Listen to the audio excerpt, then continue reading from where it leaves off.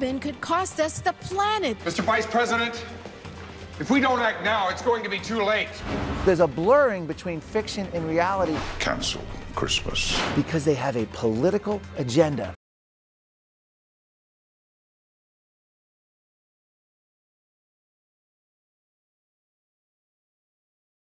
You've heard the news. 97% of scientists agree. Climate change is getting worse. Carbon could cost us the planet. Just look out the window. Look out the window? Because it's a hot day and her tiny piece of the world? How shallow is that?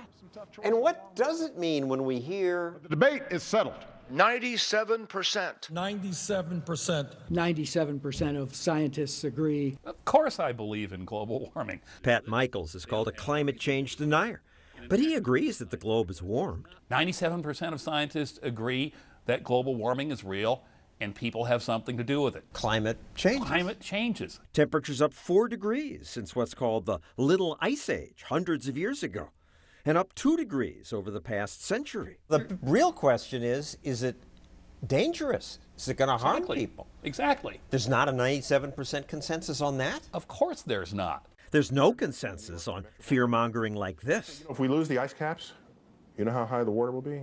It would come up to the Statue of Liberty's elbow. But even the UN's computer models don't predict the 20 feet that Neil deGrasse Tyson and Al Gore predict.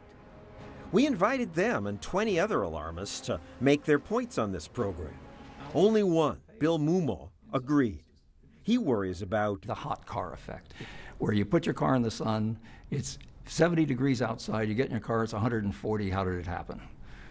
That's exactly what's happening with the atmosphere. The climate models that got the government so excited have been totally wrong so far. Well, I would say the climate models are actually better than economic models. Well, they're both bad. Okay, I wouldn't object to that conclusion. But then why should we turn our lives upside down based on bad models? Because last time carbon dioxide was this high in the past, sea levels were maybe 20 feet higher than they are now. That was back before humans existed.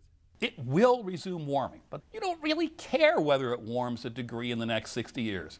It warmed a degree in the last 100 years. Life expectancy doubled. A few degrees warming might be good.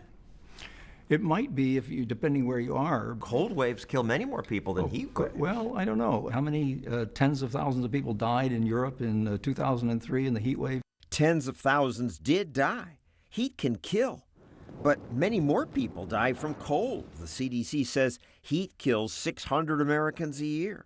Cold kills more than twice that many. This budget requests $1.1 billion to address climate change. The agency doesn't get money going in front of a congressional committee and say, you know, my issue, it's really not a problem. You ought to give the money to somebody else.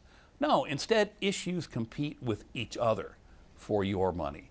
And so you have to scare them. We have to act in this decade. As someone who gets paid to do research, I'm really excited. I'm going to go home and have fun. And so, to summarize, we have much scientific confidence that warming is contributing to sea level rise and other changes. I've lived through 8 environmental apocalypses: the population bomb, acid rain, the ozone hole, global cooling, you name it.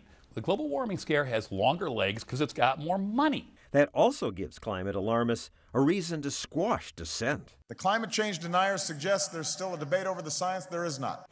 I bought what they were saying. Judith Curry is a climate scientist at Georgia Tech.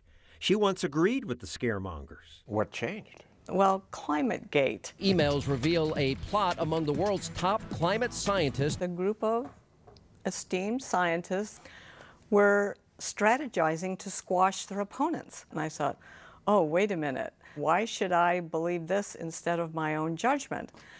What scientists actually agree on is a very narrow slice of things. Yes, temperatures have been increasing overall for the last several hundred years. No doubt. And that carbon dioxide does act to warm the planet. But there's no agreement as to whether warming is dangerous or not. For saying that, you were one of the targets of the congressman saying, show us where you get your money.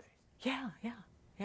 I was one of the 7. 7 climate skeptics were branded heretics in order to reveal all their sources of funds. Curry abandoned science. This is after praising me and pushing me a few years ago as, you know, the prestigious Well, you scientist have and wrong whatever. opinions now. Yeah. I was trying to be honest as a scientist. It was very unpopular with a lot of my colleagues. They were trying to squash people who disagreed with them. And they've succeeded. I get emails from people all the time who wish they could speak out. What are they worried about? Losing their jobs? It's dangerous to dissent when climate change is something politicians address with religious zeal. This was the moment when the rise of the oceans began to slow and our planet began to heal. Admit it. It's a religion. The head of the United Nations Climate Panel said it's his religion. When you emit greenhouse gases, you feel like you're committing a sin? I suppose if I were a preacher, I'd say we're all sinners, but there's redemption out in the future. What is redemption? My wife and I decided to build a zero net energy house in New England. It's completely solar. But it's expensive. Basically, it's tax-free money for me. Yeah, taxpayers subsidize you and me. I did it too. Hey, yep. What's fair about that? That just hurts the poor. They ask all these Nobel Prize winners, what do we need to do to help the world? Yeah. Addressing climate change was way down on the list. 1 million people die from dysentery. Yes, absolutely. Dirty water, horrible things that are killing people now. Yep. And that would be cheap to fix, by the way. Cheaper than we should do that before we worry about global warming. But it's not an either-or thing. But government action is an either-or thing. We don't have endless money. If we want to help people, we ought to do what really helps.